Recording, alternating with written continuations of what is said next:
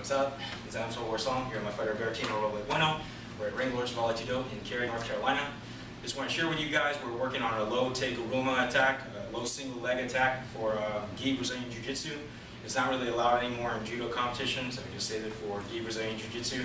But it's a great attack you can use to off-balance your opponent, wind up most likely in his open guard, pass the guard, and then look for some good submissions. Okay. So we're here on standard judo grips.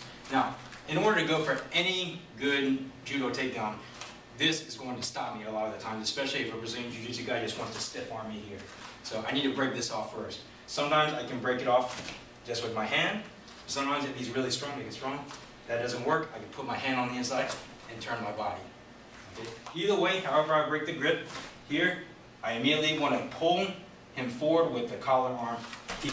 Okay. I want to be high on his collar here. If I'm here, he's only going to come down so far. If I'm here, I'm going to bring him all the way down to here.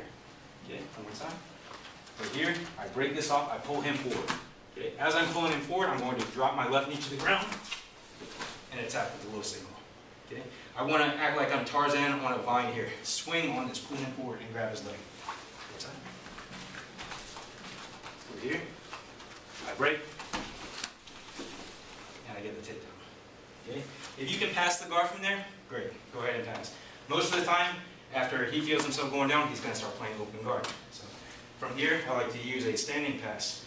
It's a lot easier than trying to go over the legs or under the legs. So I'm going to stand.